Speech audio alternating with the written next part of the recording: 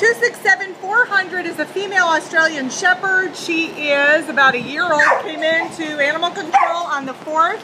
They picked this girl up at 8100 EB, New Highway 90, so 78227. And she's scheduled to be euthanized on the 8th. Look at her tail. She's got like half of a tail, but boy, does it work.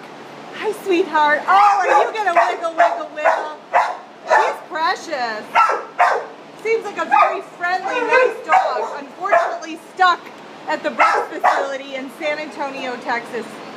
So please, if we could find a foster, we can help this dog. She's probably in the 40-pound range, I would say. And appears to be very friendly.